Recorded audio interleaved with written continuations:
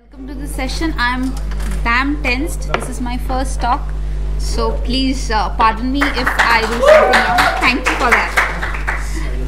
After hearing all the deep insight, let's come to a very basic topic, that is anatomy of a software patent. How does a patent look like? Okay, this is me. I'm a mother to a 15-month-old child who is sleeping over there, normally who doesn't sleep. I'm a blogger. I maintain my blog at Anwesha.in, where I transforms Legalish to English. And I'm a lawyer by profession. And I was working with mortgage, and now I have shifted here. So, and I'm a dancer. So, disclaimer. This talk is not a legal advice. This is only to help you. The intention of the talk is to help you to read a patent document nicely. So when we hear the word patent, the first thing comes into our mind, or the first thing we need to understand, is what an intellectual property is. As it is very much evident from the term itself, intellectual property is a property created by someone's intellect. Intellectual property can be of many types: patent, trademark, copyright, trade secret, etc. So today our discussion is about patent. So what is the definition of a patent? Patent it is a kind of intellectual property which is granted by the sovereign for a specified period of time. It's a monopoly right, and it's granted to the inventor for his invention. Too many legalish term over there. Decrypted. Inventor is a patent is the there are 3 points which I need to be discussed over here. First thing is that sovereign means the authority or the government. Then monopoly right is the exclusive right. This is the exclusive right of the inventor. Inventor is basically the owner. If there is not any arrangement contrary to it. And the third thing is time bound. Time bound means it is granted for a specified period of time. It is 20 years. Just the same gap between Titanic release and Leonardo getting Oscars. So to get a strong protection like patent, the invention has to be useful, non-obvious, and novel. Now, why a patent? Why do we need a patent? So before going into why do we need a patent, let's dig into the history of the patent a bit. The word term patent has come from the word latest patent, as opposed to the closed letters. These were the open letters under the Great Seal of King of England. Under these letters, by and through these letters, the king used to confer certain rights to its subjects. So the concept of patent, by a letter we are conferring certain rights to somebody, has come from there. And the main aim of patent is to create an equilibrium between a public good and a private good. The public good part is that so that the public can use the invention for their own benefit and the society can enrich as a whole. And the private good part is that so the inventor gets gets the benefit of his own invention, and he can get incentivized. Then let's come to the patent document. Construction of the patent document. So like every human being, patent has a face and a body and a heart. So let's come to the face of the patent. Surely our face does not look like this when we see a patent, but patent document is the face of the patent document is the front page of the patent document. When we open a PDF file or we take the patent certificate, it is the front page that is called the face of the patent document. There are many various things which is there in the face of the patent document. The first thing is the patent number. Patent number is a unique unique identifier. It's a unique identifier granted by the USPTO. It's pertinent to mention here that I'm specifically talking about US patents here. So it is this patent number is granted by USPTO, that is the United States Patent and Trademark Office, and it is the mark of approval of the patent application. And there are certain specific numbers in a patent, and specific numbers or some codes which in the patent number which denote certain specified or specialized kinds of patents. These are called kind codes. Like if there is RE in a patent number, that is re-examined patent, and if there is PP in a patent number, then it is a plant patent. If there is D in a patent number, then it's design, and if there is T in a patent number, then it's defensive patent. And previously it was the kind code was managed under certain different act. Now it has been managed by America Invents Act of 2011. The next thing that is there are the dates in the patent. There are basically 3 types of dates in a patent document. First is the application date or the filing date, the date it has been applied for, the patent has been applied for or filed in the office. The second date is the issue date, when that is written as the date of patent when it has been issued by the authority or the USPTO. And there is another kind of date. It is called the priority date. Priority date, basically the application date is generally the priority date, but there are certain circumstances when the application date and priority date are different. When some document claims priority to the application date itself, then the date of that document has to be considered as priority date, and the patent term is judged by or calculated by getting into knowledge of all these dates. And it is generally the system that it is first to invent, not first to file. The next thing is the title of the patent. The title, as it is like any movie title, like Kung Fu Panda. When I say Kung Fu and Panda, there's Kung Fu and Panda in the movie. The title is the same. It is short and specific explanation or definition of the patent, what is there in the patent. The next thing is the inventor. Who is the inventor?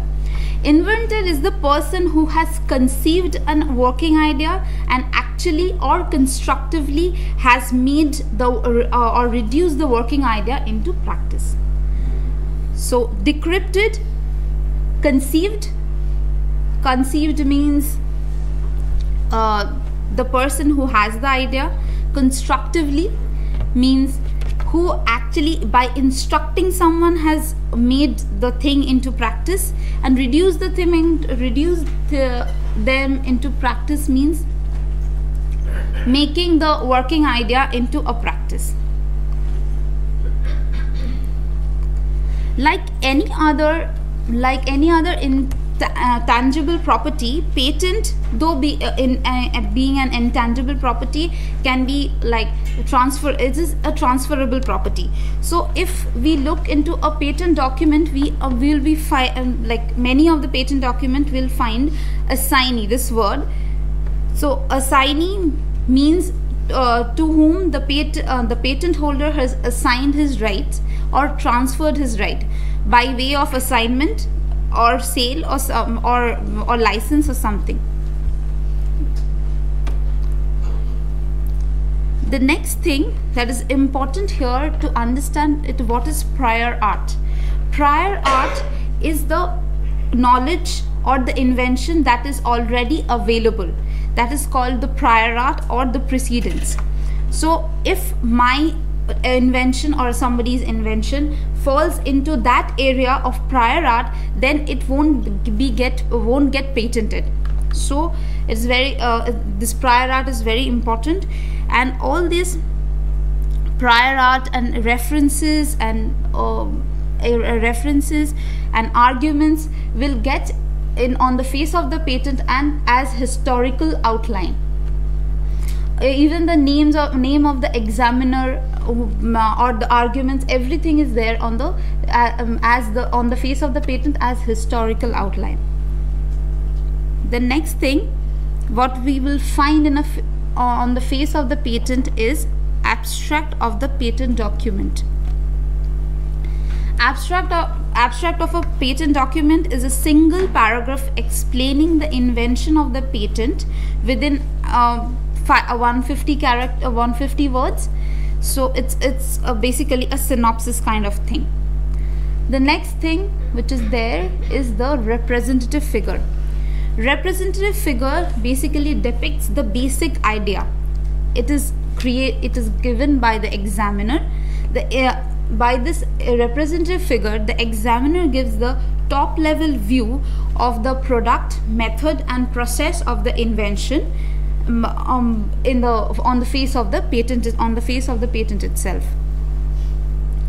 The next thing that is there on the face of the patent is the body of the patent.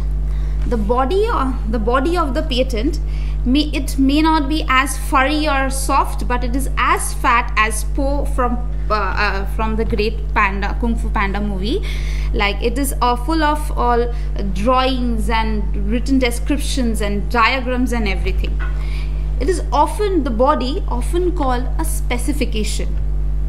It is the specifications serves two kind of things basically.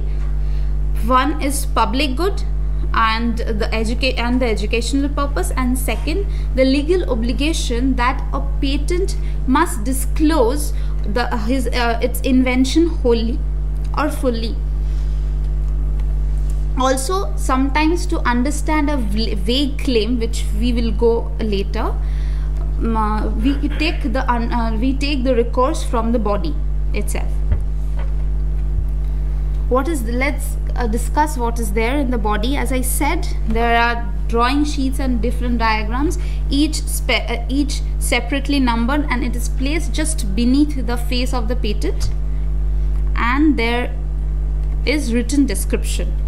The written description can be of three kinds. First is technical, second is the summary of the invention, and third is the description of the figures. What is technical written description that is mentioned here?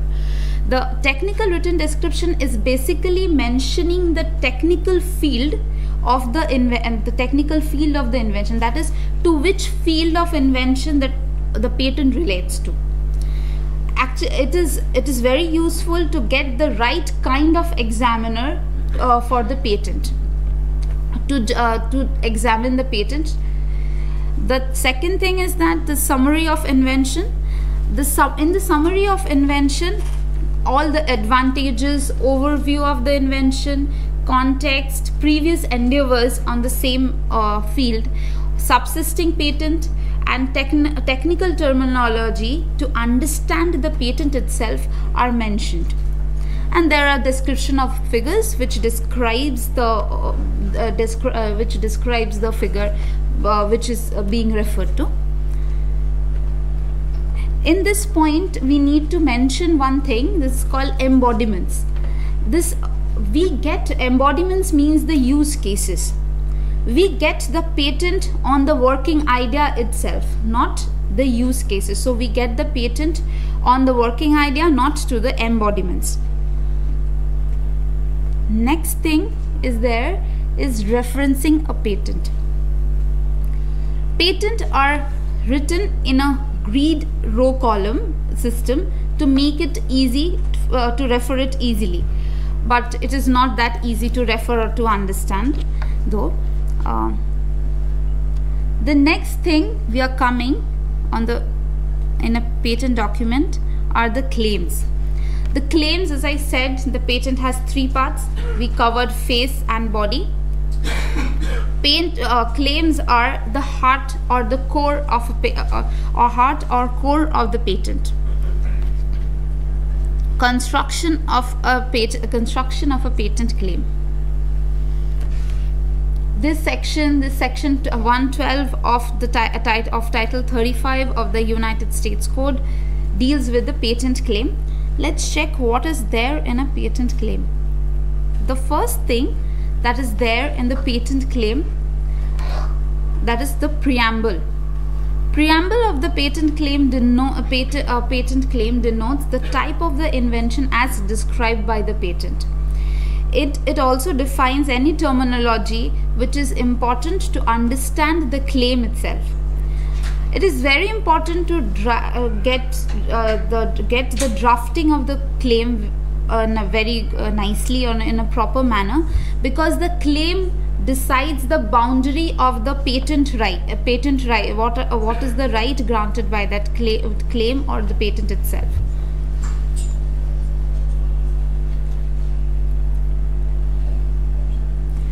Then there are certain phrases which is legalish or kind of vague, which is there on the claim of the patent. This is called transitional phrase.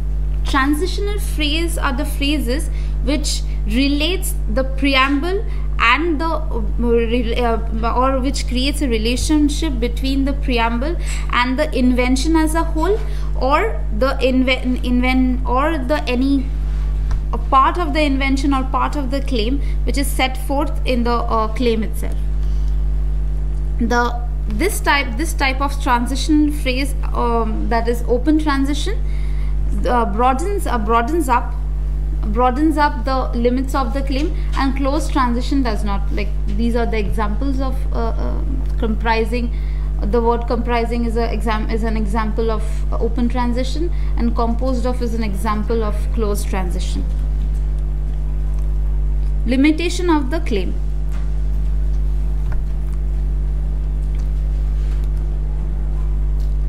The limitation of the claim is described by the experts as are the core of the claim. As the claim is the core of the patent, limitations are the core of the claim.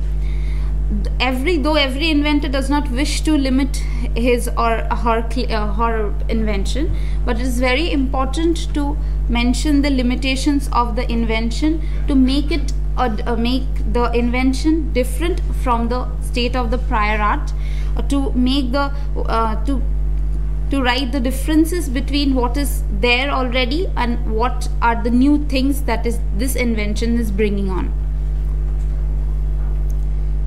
So there are basically two types of claim. First is independent claim. The independent claim has to basically satisfy two conditions. First, they should have to define a working invention, and secondly, they should be unique. And the dependent claim, as very much evident from the term itself, is dependent on the independent claim. If the independent claim gets invalidated, the dependent claim automatically gets invalidated. Now, by now we have covered the patent document, but now we have a paper. So what do we do with the paper? What are the rights that a patent holder gets? Basically, the patent holder gets three major rights. That is, to exploit the product or process, to make it, to hire it, to do whatever he or she wants. All, of course, within the boundaries of the legal requirements. Then to transfer it like any other tangible property, as I said earlier. And the third thing is that if someone infringes his right, then the patent holder has a right to sue, which is very dear to some patent holders and which they do not want to let it go. Then at the end of the talk, suddenly something comes in my mind, then why I'm giving a talk about a patent in a FOSS conference? Nobody likes a patent here, so why I'm giving a talk? Basically, the FOSS people believes that software is idea, and ideas can't be patented. They should be shared to enrich the society as a whole. But it is better, before rejecting something, it is better to know, and it is a very much prevalent system in US now, which people now, we have to read the patent document, and patent is a very prevalent system in US. So that's why I have given this talk.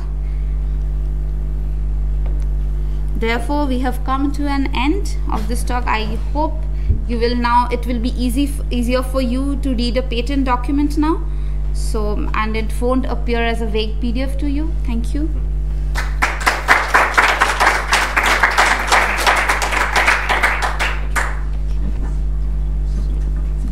Thank you, Anwesha. Any questions? Yes. Quick question. A plant patent, is that actually when you patent a biological organism? It's kind of. It is written that if a new plant has been discovered, or there are some new plant has been created, through this thing. This is called plant patent, I guess.